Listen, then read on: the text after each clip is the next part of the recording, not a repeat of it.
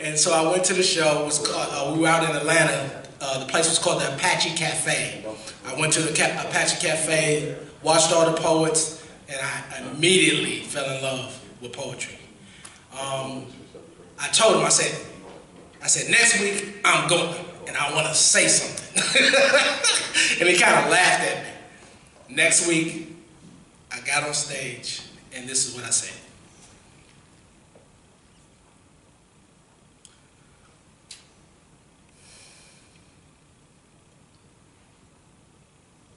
My family, like a tree, animals and birds resting in the day and in the dark, on my branches, on my bog. Most just visiting, but some will stay from time to time and day to day, sprouting, blooming, dropping seeds. Thank God for rain, His blessings. He provides for all my family's needs. The foundation, He is the holy vine from which we all gain sustenance. My family, like a tree. Some might consider me to be like a falling leaf, aimlessly falling in and out of place, being tossed to and fro, destined to travel wherever winds may blow. Quite ridiculous considering me fragile. I am resilient, and my grip is strong as my will.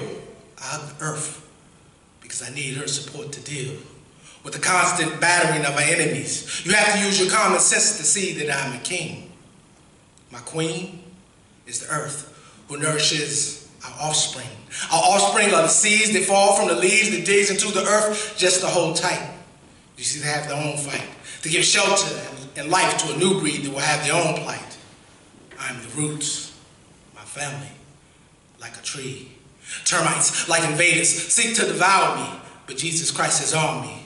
I have my God, I have the Son, I have the Spirit, the bottle one. A threefold cord, not easily broken, my family.